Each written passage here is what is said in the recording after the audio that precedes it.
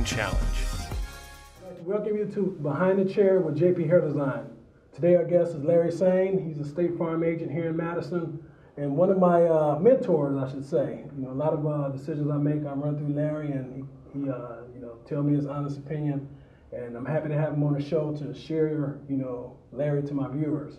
So Larry, how you doing, man? Hey, nice to be here, JP. Yes, sir. Would you like to, give our viewers a little background on what you've been doing? Yeah, my name is Larry Sain, and I'm the State Farm agent located on Park Street. And I've been with the company, this August it'll be 37 years. I've been selling insurance now for the last 25, and then I was involved in operations where I was involved in claim management, as well as doing some personnel things, and I moved extensively with the company and enjoyed it tremendously. That's good. That's good. So we're gonna jump right in. Okay. Right? We're gonna jump it right in.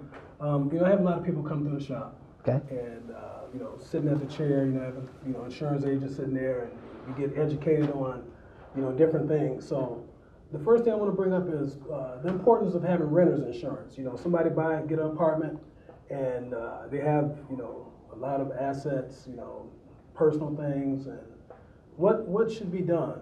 A lot of people may think it costs a lot to have renter's insurance. What would you say to someone that get their own apartment? Well, first, most people think that renter's insurance is expensive, but it's really not. You can purchase a renter's insurance policy for probably less than $10 a month.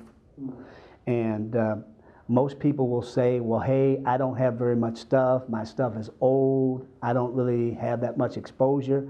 But what they have to realize is that most of these renter's policies, they have what's called replacement costs. So if you had an accident or have a fire in your building and you lose some things, the policy gives you the option to get back new. Okay. That's an added plus. Secondly, when the fire occurs in your building or whatever, you have to temporarily move out. Temporary living is included in that renter's policy. Relocating your items from one location to another. Also, the biggest thing is that if you caused the fire to happen, the policy has what's called liability, which would pay the owner for the damage that you caused, as well as some of the other tenants that may have an action against you. Right. So a little bit of like $10 a month. $10 a month. Yep. Can give you that insurance. That's correct. That's correct. The next thing I'd like to get to is, some people buy cars, and what type of insurance that you should have on a used car. If you buy a new car. Just so you can be protected, because I believe in Wisconsin you need to have insurance to drive a vehicle. That's correct. For the most part, certainly if you buy a new car or if you finance a car in any way, the person that's going to do the financing is going to make sure that you have what's called full coverage in most cases. But now the only thing that people have to understand, it's just like going to the grocery store. Do you buy one banana or do you buy two bananas? Full coverage comes in a full range of, do you buy $100,000? Do you buy $200,000? Do you have a $100 deductible? Do you have a $500 deductible? And things like that, we can price for you and make a determination as to what fits your budget. The biggest thing that most people will do, though, when you get an older car, and as cars get older, what you have to decide is whether you want to continue to keep full coverage on the vehicle, or do you want to reduce the coverage down to liability. Now, liability only covers, it doesn't cover your car physically, it covers the car that you might hit. So when your car gets old enough that financially it would not be that much of a burden if you were to hit someone with your car and you damage it and you could walk away from the car without any financial hardship. That's what I say. And everybody has a different threshold. Some people can't afford to lose $1,000. Some people can afford to lose $5,000. Right. So, the premium will be adjusted based on the responsibility and the risk that you're willing to take. Okay, good, good. Now, you're a business owner. You opened up your business, and what type of insurance should you have if you want to protect your business? Well, certainly, as you move into a building, most of the landlords will require some form of insurance that will protect the liability aspect, and most building owners will also want to be named on the contract as the lease would outline. And what that does, it protects that individual so that if something happens at your business, whether someone slips and falls or whether there's an incident, in most cases, not only is the business owner going to be listed in the suit or the allegation, the owner of the building could also be at fault in some way. So the owner of the building that's leasing to you, he or she will require that they too be listed on your insurance contract so that when anything happens, that they not only have insurance on their building, but also any exposure that they might be named in, resulting from something that you may have caused, would be a good thing for them to protect themselves on the back end. Okay. This is a scenario. I mean, you're a business owner. You got liability insurance on your business inside, and someone falls outside of your establishment, but you're not the landlord. Who's responsible for that? You would probably be named. The name, the person that's injured would probably go to the doctor, and if he or she has health insurance, their health insurance carrier would pay the bills. Now, that health insurance carrier wants to get reimbursed for damage that they feel that you caused. Let's just say the sidewalk was not properly salted, or the snow was not properly removed. If there's a violation in city codes have things like after so many inches of snow, the snow has to be done this, and you have to do this, and you have to do that. Right. If there's any type of violation of that city code, then not only is the person that fell have a right to collect for lost wages, pain and suffering, and all those things, but also the medical facility has a right to be reimbursed, or the company that provided that payment to the medical facility. So everybody wants their money back. Right. So in situations where if you think you caused a problem, you're gonna and someone else is paying for it, after they pay, whether it be automobile, whether it be renter's insurance, the wrongdoer or the person that caused the problem, it's going to always find its way back to their doorstep. That term is called subrogating. People want to be made whole because of your actions. I lost this money. I paid JP for the damages to his shop, and I paid him $5,000. My understanding is that your building had a faulty furnace, and as a result of that furnace, State Farm paid JP. State Farm now wants their money back. Gotcha. So it's a vicious circle, but when it's all said and done, the person that really is responsible is the person that caused the damage. Okay. Yeah. So we talked about, I guess, 3 or 4 different policies. So with State Farm, is there any discount with bundling policies? Yes, there is. Most of the time, we've got like multiple people that have 1 or more cars, they can receive discounts.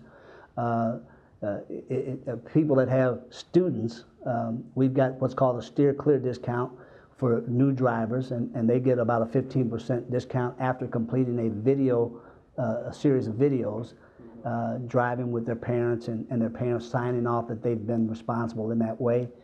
Good grades, B averages will get you also discounts, 30% in some cases. Okay. So basically our rates are set to do those kind of things. Also multiple, like home and auto, renters and auto, renters auto life.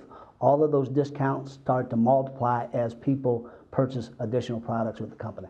Okay. And then safe driving and longevity, all of those things kind of come into play. Okay, that's good, that's good. So Larry, okay. What about homeowners insurance? We talked about renters insurance, and I'm a homeowner. So can we talk about some of the important things about homeowners insurance? Well, for the most part, homeowners insurance is going to be pretty much dictated by the people that you borrow the money from. Before you even close on the transaction, they're going to make sure that you have homeowners insurance, and they're going to make sure that the documents are in line with how the bank wants to receive the documents. So there's an added safety feature there that they're not going to let you close unless you have the right amounts of insurances.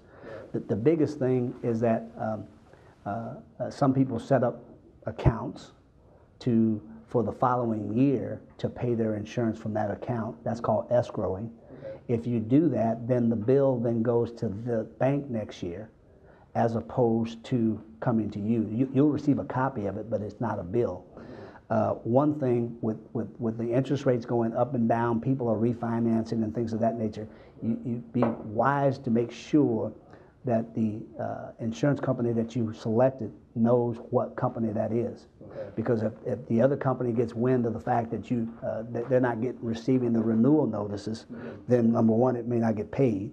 Number two, they may think that you don't have insurance, okay. And what they will do themselves is force or put insurance on the property themselves, okay. And then they will add it to your loan as the document that you sign with them gives them permission to do that. Okay. And then what they will do, they'll go out into the open market, buy an insurance contract, thinking that you don't have it. Right. And then what they'll do is add it to the back of your loan, and that can be very, very expensive, 3 or 4 or 5 times as much, yeah, as you can purchase for in the open market. Okay, let's talk about some of the misunderstandings about insurance.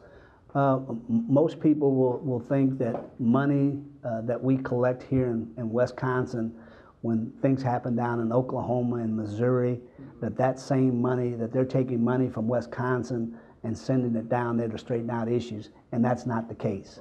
Okay. Monies that are paid in Wisconsin stay in Wisconsin because the governor's just not going to let that happen. Okay. There's a state commissioner, and State Farm tracks all this money too, because it's not fair for Wisconsin to have to pay for what's going on in Missouri. Mm-hmm. Does it impact the company? You bet. But the company has a calculating total of all monies taken in any given state, mm-hmm. And they're able to, because what ends up happening is this. Let's just say if the state of Wisconsin has $300 million in some kind of a surplus account, okay. And the storm comes through and wipes out $1 billion worth of problems. State Farm as a company has to make those obligations, okay. And meet those commitments. However, that means that the state of Wisconsin, as far as State Farm is concerned, would have a negative balance. Right. Well, the parent company who owns all of the State Farm enterprises is the auto company. Okay. And they have the money and the resources to loan money to different entities. Okay. But by the same token, it is a loan. Okay. Understand? Yeah, it has to be paid back. And then the obligation in Missouri will be, if it runs over what they have, it'll be certainly met, but then there will be a negative balance, and a negative balance will flow into the next flowing cycles of the premiums that are needed to collect and repay that loan. Okay. So it's calculated. People think it's just magical. Everything's happening magically. It's a science to all of this, okay. And predictability, probability, all this stuff kind of. I wasn't that much of a believer of it, but after 36 years. Okay. For the most part, probability and predictability and rate structure is very sound with State Farm. Okay, well that's good. Well, there, I want to ask if you have any final thoughts for our viewers. The biggest thing, as you State Farm financially is strong and able to meet the obligations that they make to their customer base, but some of the smaller companies and some of the companies that are not conducting their business in the right way, I would just urge you to, as you look at purchasing, whether it be life insurance, health insurance, homeowners insurance, auto insurance. We also do banking, but get on the internet. People know how to do the internet, and all you have to do is do a search. All of these companies, whether it be banking, whether it be auto insurance, they're all rated by outside sources. Okay. And the outside sources will tell you financially, are they able to meet the commitment? Claim-wise, do they meet their service commitment? Do they have enough people to service what they sell? Do they have enough financial strength to meet the obligations up and coming? Okay. Well, last thing, I want to ask you to let the viewers know how they get in contact with you. I'm located at 424 South Park Street, and it used to be right next to Lane's Bakery, but Lane's sold their building, and it's going to be a big high-rise next door, but that's where I'm located. The phone number there is area code 608-257-5132, and that's where we're at. Myself, Charity Phillips, and Alicia Den, and we all service State Farm and service our clients. Yes, sir. Well, Larry, it was great having you on. Gave a lot of information. Hey, thank you. Definitely appreciate you giving the information for the community and our viewers. Thank you. Appreciate it being here. Yeah, bye-bye.